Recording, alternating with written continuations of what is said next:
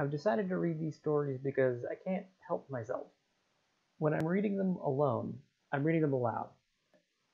Even though they're translated in English from the original Italian, the phrasing is so conversational that I can't help but imagine trying to talk someone's ear off about each subject that he's talking about.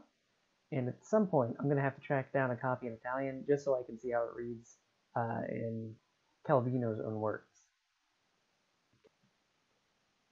All of the dialogue in the stories feels very country to me. I was raised in West Virginia, and I can easily imagine as a relative telling a story around the dinner table. It's just got the flavor, I guess.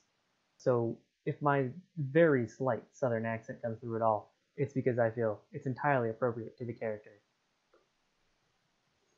One of my favorite things about these stories is the names of the characters that Calvino has come up with. Not a single one of them is conventionally pronounceable, and it really makes me want to read them out loud even more just because I think they're hilarious. A lot of them were also written to look like mathematical formulae, so I'll try to make a note of that in the description of my videos. So, the stories themselves are very similar to science fiction. I can't really tell if they are or should be classified as science fiction, and I don't really care.